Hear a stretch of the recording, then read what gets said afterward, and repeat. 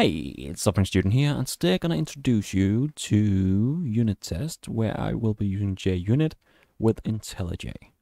So, first of all, what is a unit test? A unit test is a whiteboard test, white box test, which means we are able to see what's going on throughout the test, which means we're able to have control over what the input is, what's going on during the test, and we'll be able to check the output. So, how we would do this with IntelliJ is I would first have in this case I just created a static method, which I will be testing if it works later on. It's just a very simple method which takes in two numbers and add them together and returns the result. But first, inside my source folder, I would create a new package, which I'm gonna call test. And I'm gonna go inside file, project structure, modules, and I'm gonna make my test package an actually test package recognized by IntelliJ, which will allow me to automatically create my tests by simply right-clicking the class I want to test, show context actions, create test. I will be using JUnit 4. I am calling it addition test because often we just add test at the end of our class name when we're testing. And I will make a add test. So now it will automatically be created inside my newly created test folder. But as you might see, we have a problem because JUnit is not recognized by the basic package of Java. So we will need to add it manually.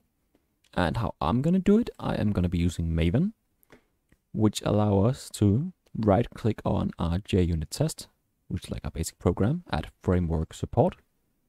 We would go down and find Maven, click OK.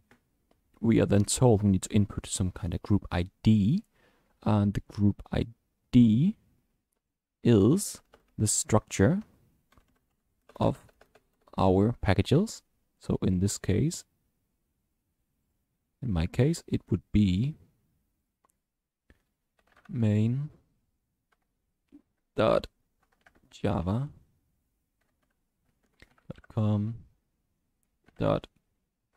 .java code, and I will reload my Maven projects, and as you can see, it should be all good. We don't get any more errors. And again, I just input my package directory going from source main Java all the way.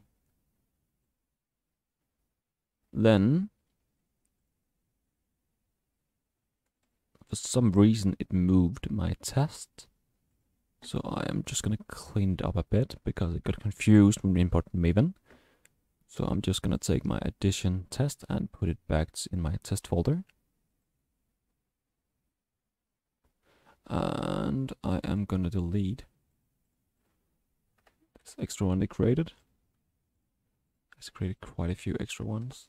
There we go. Because we didn't actually input the group ID probably, but it should work fine. So now inside my test again, we still have a problem, but now we are able to right click our JUnit, show context action, and add Maven dependency. We will then be searching for JUnit. And I will just find a JUnit 4 version. I'm just going to be using this one, the JUnit deep 4. I'm going to add it. And as you can see, now it's all working. So I have my public void add test class. So here I am able to create my methods and test them. So what I wanted to test was simply my addition class. So I will just, and I made it static, so I was just to call addition dot add, and then add two numbers. Let's just go 3 and 2, which should be 5. So I am gonna save my int. Let's call it result, and I'm just simply gonna check by doing an assert equals, where I would first have the correct solution. So I would do int, let's do correct, which in this case would be 5. We would simply input that 5 is our correct solution, and our result is the one we want to check if it's also 5. And we would now run our test.